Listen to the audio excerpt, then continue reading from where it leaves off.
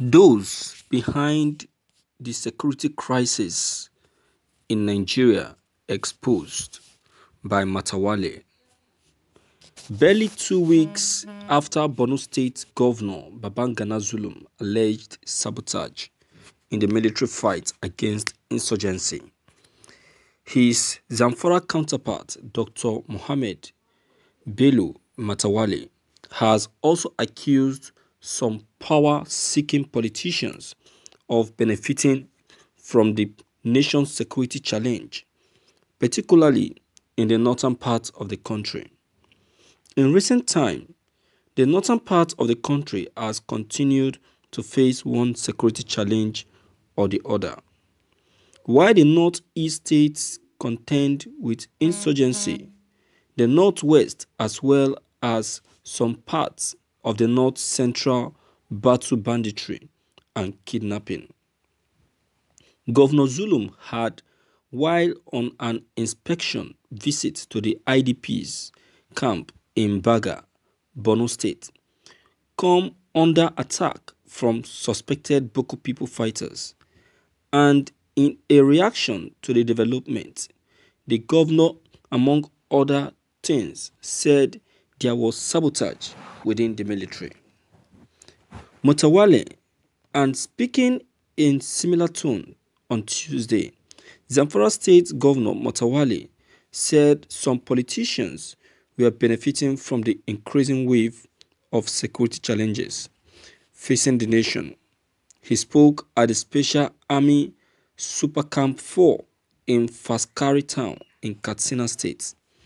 The governor was of the view that some notable politicians were exploiting the poor state of security the nation currently contends with and rushed to the media to slam the military. Although the governor did not name those people, he said this class of politicians were making some political fortune from the escalating security challenge and therefore wanted the status quo to remain. Contrary to the belief in some quarters, the governor said the politicians were only on self-serving mission and not standing up for the people or even the efforts of the military. These unscrupulous politicians would hardly commend the military for their successes at the battlefront. However, they would be eager to rush to the media to report attacks by bandits or other miscreants. For this crop of politicians, politics is not about genuine commitment to the well-being of the people. It is all about power and nothing more, the governor said. Speaking further, he said, "Let me at this point stress that the issue of security is everyone's concern. Safeguarding and ensuring security is not just the responsibility of Mr. President, the governors, the service chiefs and security apparatuses, but that of every patriotic citizen. In fact, we the politicians are to be blamed for the intractable security challenges bedeviling our communities. It is evident that some politicians exploit insecurity for political gains, while urging the security agencies to deal decisively with anyone found politicizing the nation's security, no matter how highly placed," the governor said. It is by so doing that we can significantly address the current security challenge confronting not just the Northwest but the entire Federation. He lauded the Nigerian Army under the leadership of Chief of Army Staff Lieutenant General Tukur Yusuf Buratai for consistently being at the forefront of the fight against insecurity. He said there was need for regular training and exercises to project the military powers and the personnel morale to inspire confidence in the public. I am particularly pleased to note that the primary objective of exercise Sahel sanity is to enhance the combat readiness of our gallant army to root out banditry and various crimes in the northwestern part of the country. Thank you for listening to this news. Of course, Matawallen is very much right. Very much right. The people behind this attack, this day-to-day attack, are very much in the government. They are the politicians. They are the one in government. They are the senators. They are the governors. In fact, they are the one in government.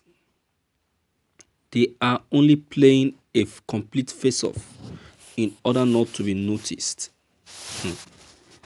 But then, no matter how they try to hide their faces, one day they will be gotten. One day they will be caught. They should continue. They should continue using Nigeria as a business center. They should continue extorting. They should continue with their devilish and evil acts. One day, they will equally go down. Have they forgotten?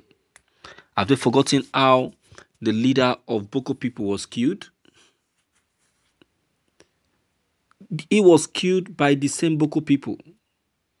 So definitely, the same people that was consulted by them will be the one to kill them. These Boko people never assembled themselves. These people in government, the person in charge, the sponsor, is the one that gathered them. And he has a reason for that. And the reason is best known to him. And one of the very good reasons is to extort from Nigeria. And that is what the person is doing now. That's what he's doing. He should keep it up. The world are watching. And that is the reason why I will really want to use this medium to commend President Buhari this time for the availability of this modern equipment for our Nigerian army. But that will be completely and properly used if the sponsors of these Boko people will not go and sabotage or pass information to the Boko people to strategize. So, my viewers, what do you think about all of this? Please, you're willing to comment to this issue, all right? So your comments concerning this issue are very much important. Don't hesitate to leave them behind. Click on the subscription button as well as bell button to receive more updates. Thank you.